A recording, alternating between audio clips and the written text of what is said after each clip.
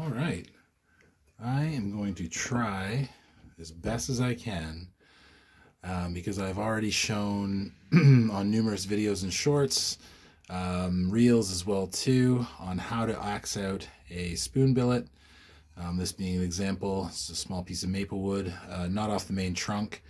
This is a branch, but it's thick enough that I was able to actually carve a decent sized spoon billet out of it. A little bit of crank going on right here, not too much. It's just going to be a kind of a longer eating spoon or a bush spoon. But anyway, there's methodology on how to now get this, the spoon, out of the rest of this wood. So I'm just going to walk everybody along as we do this kind of thing. So first things first, what you will need is hopefully you guys have a saw or some kind of folding saw or any kind of saw, and there's a couple of key cuts that you'd like to do. Let's remove the axe for a moment. So with here, you don't have to do this whatsoever, but you can actually, I'm going to be cutting 2 small cuts here on either side of the handle, and these are relief cuts, and what they do is they make it so you'd be less prone to accident.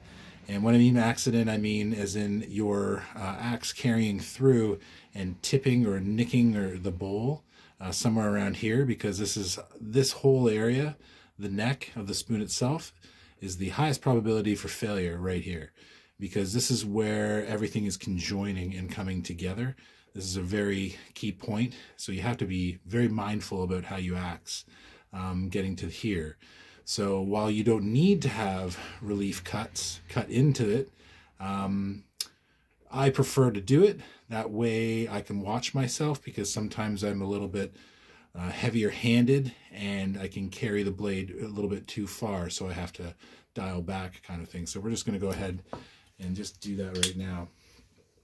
So the end of the spoon also here, I can take this off.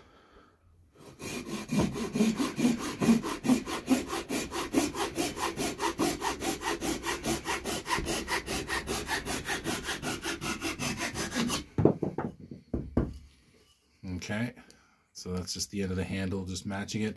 Now there's a little bit on the front here as well that I might as well just go ahead and take that off as well. Just really size up your spoon.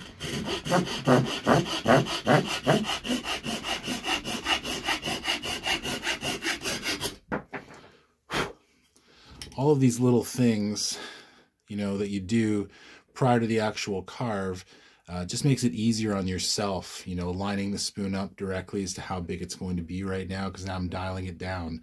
You know, you're always going down, down, down, down into the final product. So you're just removing material enough so it gets to the point where it's an actual object to be able to use. So anyway, that's it. So now I'm going to cut 2 relief cuts, 1, 2, 1, 2 on either side, and try not to go through the handle of the spoon.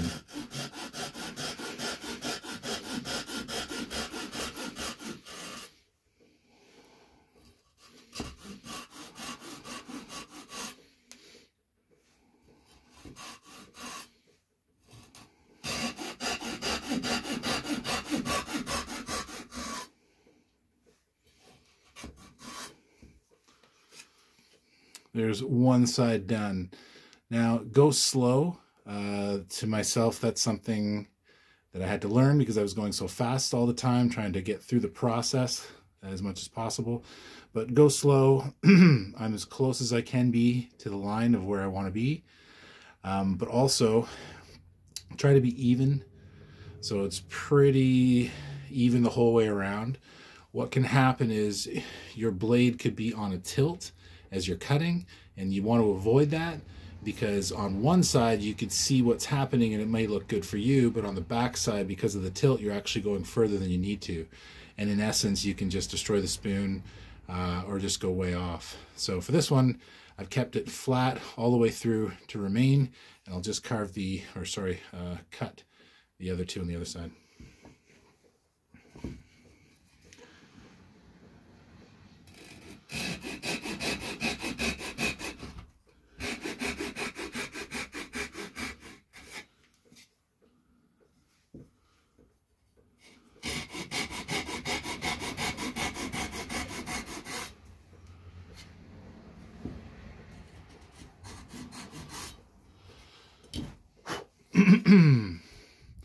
So there you go.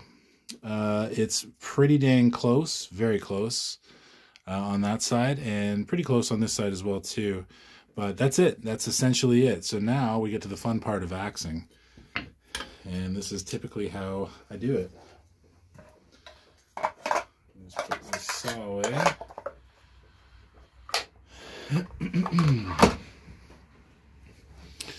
So this is one carving axe that I have, wood tools. You don't need to get anything high end. This guy, Canadian prices is about $120.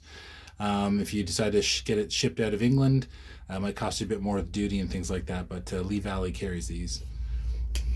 So I just really banged the hell out of it this morning, busting up some apple.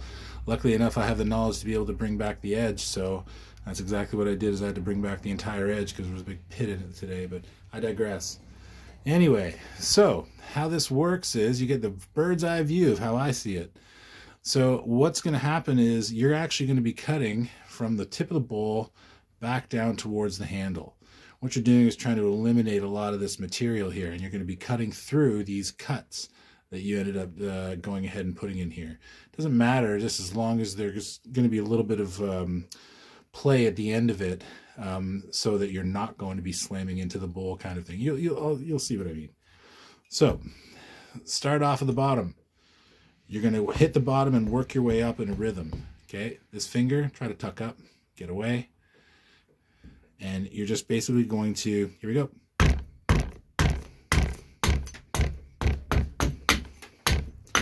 Just stripping away.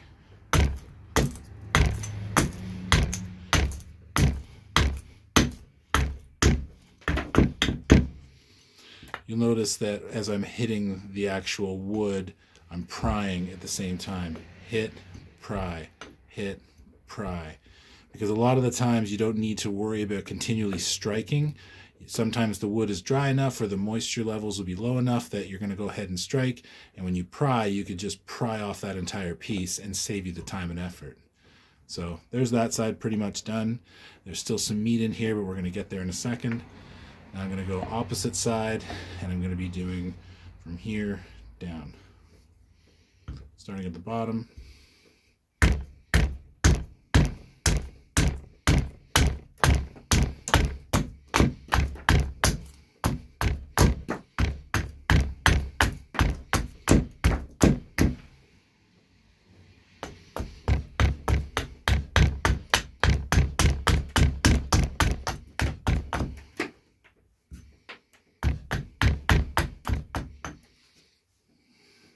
Alright, so that's more or less it. I've gotten pretty close to the handle down here. So now I'm going to get the tips off of here. And all you're really going to be doing is aiming for the side of the bowl downward. And you're going to be rocking this as it goes. So rocking as you hit. So just lightly. And now I'm rocking backwards.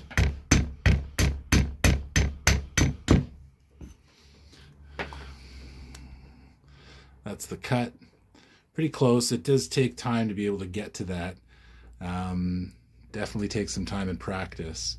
So I'm going to do the other side as well too.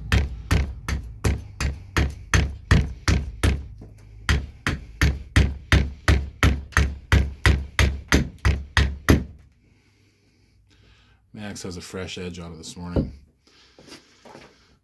So the tip as well too. As you can see, it's not perfect.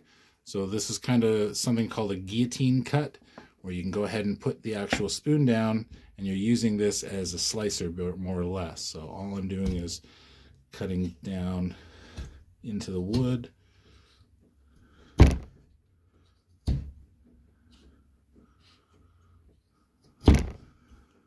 You can also use the back end if you want to as well too.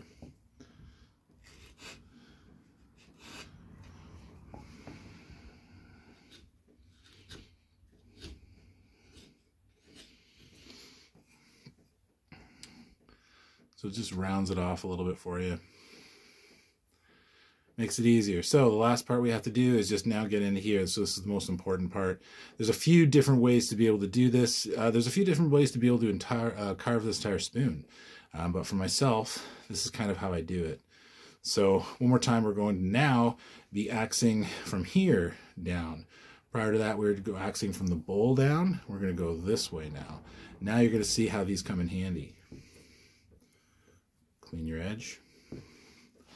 All right, here we go. I usually kind of bury one right here, right into the actual corner of the oh my god, the neck of the spoon. Wow, couldn't think of that one. So you can see I already kind of went a little bit harder and took off a bit of it. Now it's cracked, which is totally fine, but what I want to do is I want to look to see if my axe did any damage back here. And it did a little bit, but I'm going to be carving that off. So that's what I'm talking about, is one little tiny swing and the whole thing is over because you've gone ahead and actually nicked it or done something, and then it's pretty much trash at that point. But I'm good to go. I'm just going to dial back on this and just go really, really light. So coming back up the handle, remember that pry method. Just burying the axe a bit and lightly prying, see? So now I went ahead and my axe went down one more time, and I think I got off, lucky, just because that I was not going super hard. But that is the fail rate of when it comes to spoons. Now, there's a way that you can do this way as well too, because you're not actually going down in to the neck itself. And that way, hopefully everything should be okay. Now, if you're worried about it, I'm just going to take care of that little bit, just so I don't have to worry about it. And I'm pretty sure it's gone. Okay, so that's that one side. Now I got the other side. Bear with me here.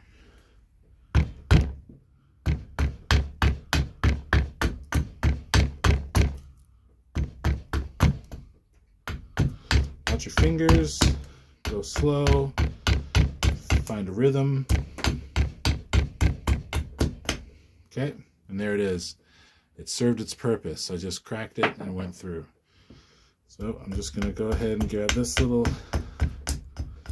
extra bit. There we go. We're almost done. Now, in order to get this, these corners here, typically you would rest it on. You're trying to get as much sort of firmness underneath it and stability before you go ahead and axe it. So typically you would rest it here. I'll do it over here for the camera. And then you're going back down it again and kind of curling in towards. But take your time, just relax, sort of just get your eye where the edge is. Small wax. You don't need to go crazy here, because in essence you're trying to watch the neck of the spoon itself.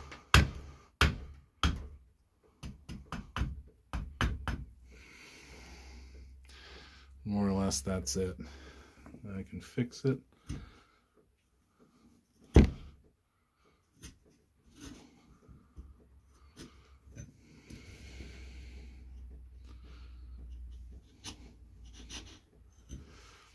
There we go. Almost there. And then we got this side. And then one more little thing to do, and that's it. So check out your line of sight. I've kind of found the edge of the spoon itself.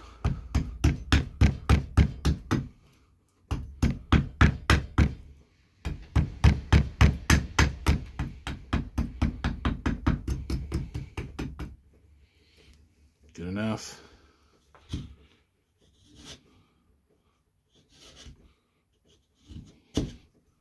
There. All right, so it's pretty much out. Super close. Now we still have a little bit to do on the back end here, and as far as I can see, I don't see any major nicks or dings, so I think I should be okay on that.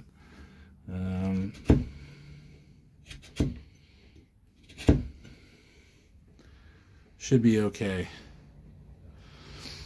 So last but not least is you can't leave your spoon like this. Nobody wants it like this. So this is where you have to make some decisions.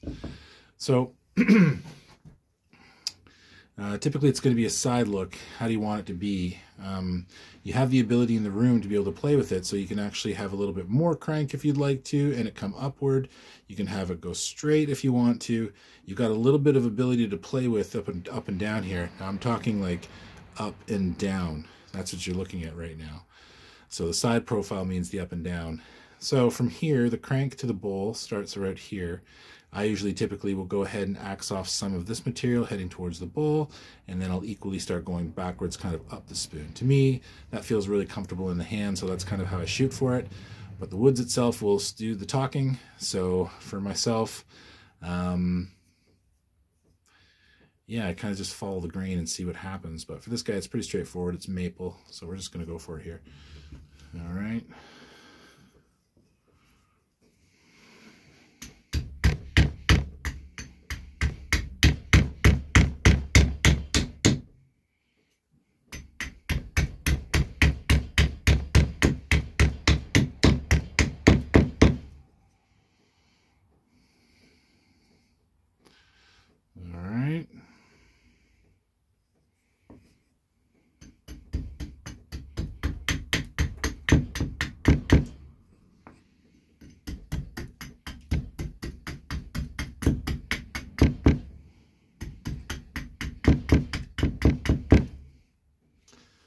In essence, the whole point of attempting to carve a spoon is to use the tools to their fullest. So essentially, what you want to do is you're not pulling your axe or your knife out or anything like that so fast on a real big thick chunk of wood, because you're going to bust your hands up trying to make anything. So for this guy, use your axe and get good at using your axe to the point where you're only going to need your knife for so much. So that's kind of how you want to practice and how you want to shoot.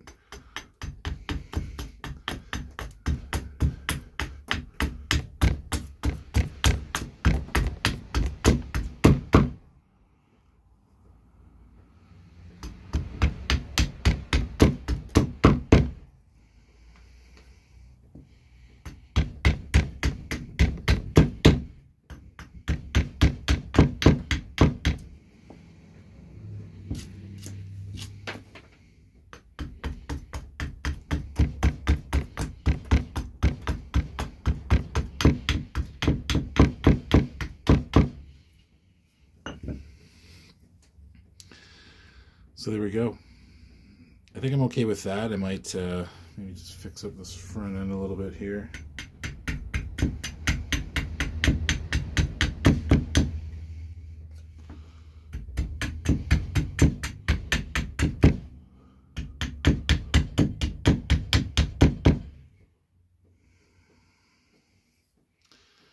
A little bit meat to go, but for the most part, that's it. So one more time, once you have the actual spoon out, you're going to be carving from the tip of the bowl down all the way after you make your relief cuts here at the neck. Then usually I take the tip of the spoon off, then I'll turn it around, and then I will come back this way towards the neck of the spoon where it connects to the bowl, clean that out. You'll be left with a ridge. You go ahead and you get rid of that by resting it on the side of the log and lightly tapping it. And then you want to do the back side of the bowl itself, carving forward from the back, or the top of the hips here, all the way down to the tip, and then going back straight down the handle the whole way. And the reason why you're doing all of that is because you need to understand the grain direction. That's going to be another video. Thanks for tuning in. Remember to subscribe, hit that bell, shoot me a like and a thumbs up, and come on back for the next one. Thanks, everybody.